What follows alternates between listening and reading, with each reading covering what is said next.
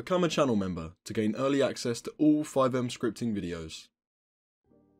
Hey guys, it's Alpha, and in today's video I'm going to be showing you how to add add-on vehicles and replacement vehicles into your FiveM server. So firstly, what you might be wondering is what's the difference between an add-on and a replacement vehicle?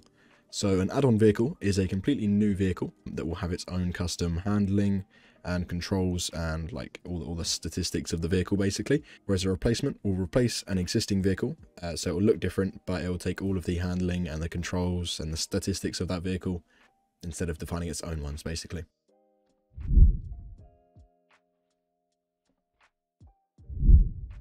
So initially what we're going to need to do is install a piece of software called OpenIV or Open4. So I'll leave the link in the description, and you can just press the download now button and then download the setup.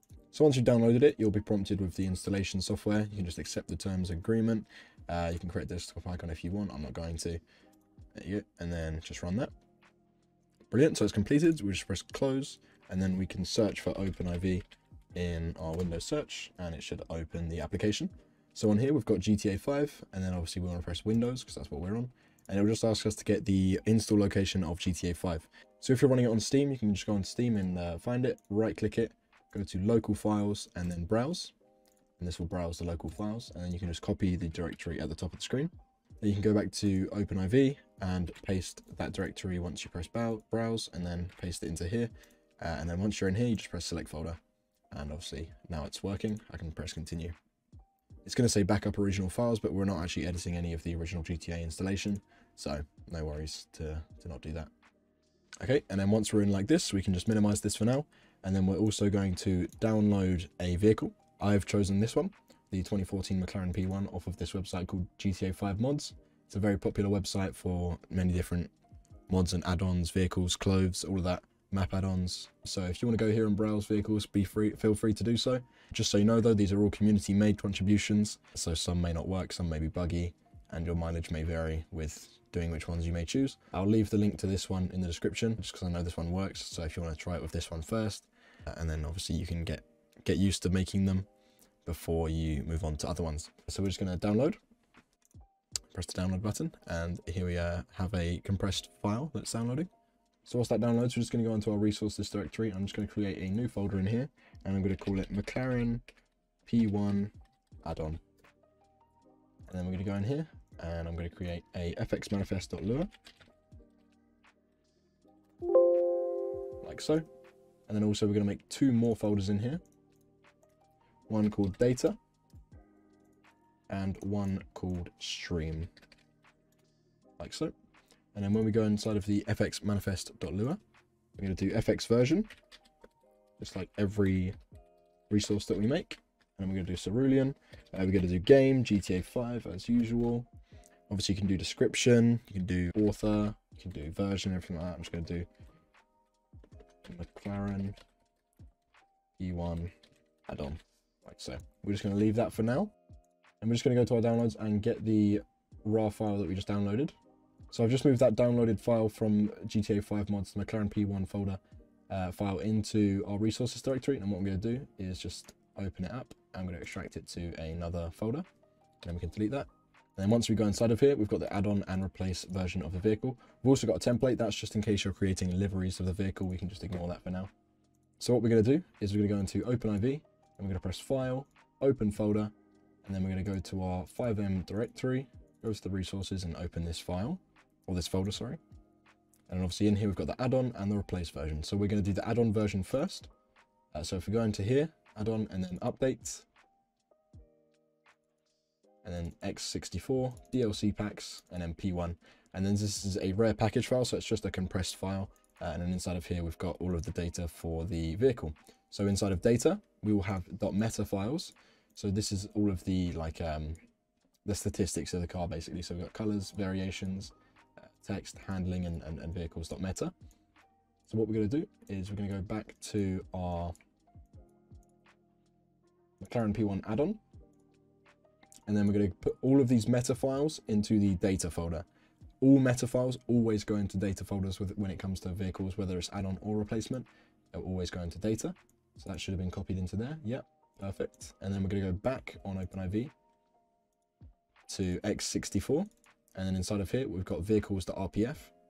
And then so if we go inside of here, we'll have YFTs and YTD files. So this is fragment objects and texture dictionaries. So all of these are basically the model of the vehicle. So we're going to put those into stream because they're assets that we're streaming into the game, basically. Inside of vehicle mods, we've got another RPF file, but this vehicle doesn't have any modifications. So that's basically like Los Santos customs modifications, but this vehicle doesn't have any. Some do, but not this one. When you see the data file folder inside of here, you can ignore that. This is just language, like translations, basically, but we don't really need to mess with those. But now that we've added those into there, what we can do now is we'll have this open, and then we'll also open our fx manifest.lua. Then we need to add these meta files into our fx manifest. So firstly, what we're going to do is do files, and then open it as a list. And then we're going to do data slash. I'm just going to copy and paste that because we're going to need it a couple times. We're going to need it 4 times for this, like so. And then we'll just add some commas.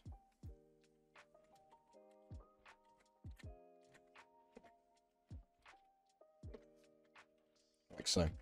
So the first one we'll do is carcoals.meta. And then we've got carvariations.meta.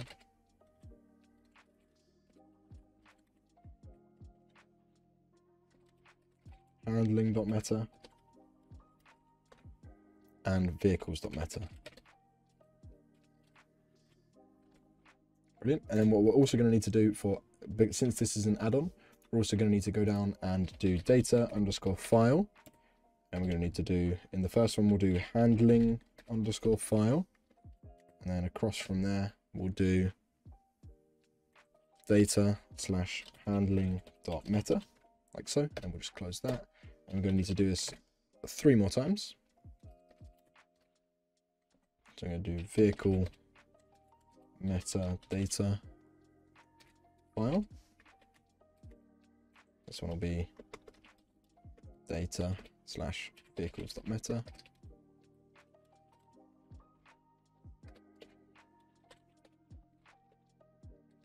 The next one will be carcoals file.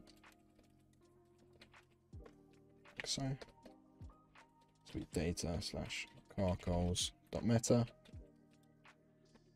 And the final one will be vehicle variation file.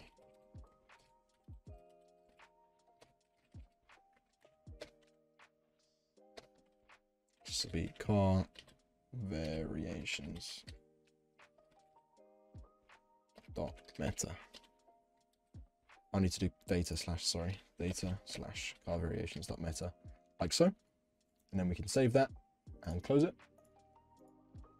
So obviously here we've got the stream and the data. So this should completely work as an add-on. But then what we're going to quickly do is we're going to copy and paste this folder and change it to the replace version. And we're just going to delete the stuff out of the data and stream folder. And also in the fx manifest, we don't need these data files just here. We just need these files to stay for the replacement version. So I'll just call that one replace, like so. So that's all we need for a replacement version. So what we'll do is we'll go back out here, back to the replacement version, and then we'll head into there. And here we've got our meta files, so we'll just put those into the data. So as we can see, there's less meta files for this one, so we can actually take one of them out of the fx manifest. And then we've got our YFTs and our YTD here, which will go into the stream. So if we open up this fx manifest and we check our data, we've got carcoals, car variation, vehicles. So handling we can actually get rid of. We don't need that one. So it will just like look like that for the replacement, basically. Now that we've added both of those in, we can delete that folder because we don't need that anymore, and we can close OpenIV. And then what we can do is we can go back to our resources.cfg and add them into here. So I'll do ensure McLaren P1 add-on, and we'll do ensure McLaren P1 replace. There you go. And then before we start up the server, obviously you may be wondering, when I'm adding them in, obviously the replacement, what vehicle is this replacing? And when I do this add-on, how do I spawn it in? So if we go to the replacement and we go to stream, as you can see, this one's called T20. So this McLaren P1 is replacing the T20. And as for the add-on, if we go into stream, it's called P1. So that's the spawn code for the add-on version, basically. So now if I run the server, we'll be able to spawn them in and try them out. As you can see here, the McLaren P1 add-ons, because they're streamed assets, so this goes for vehicles, custom clothing, custom map add-ons, all of that. The more you stream in, the more physical and virtual memory of your server it's going to use up.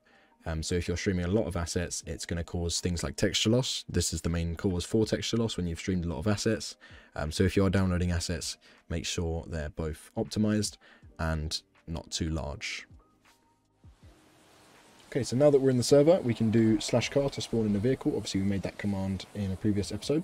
So we can start off with the replacement, which replaces the T20. So if you spawn this in, as we can see, it's no longer a T20, and it's actually the McLaren P1. We can see there on the back it says McLaren, just to prove this isn't the T20. So if I delete that one and do /car P1, which should be the spawn code of the add-on version, as you can see here, it's now a completely custom vehicle.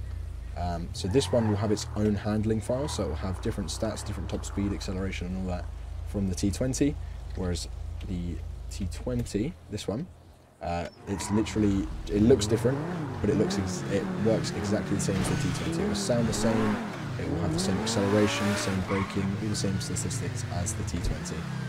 Obviously you can do this for many vehicles, you don't have to do it for cars, you can do it for boats, planes, anything really.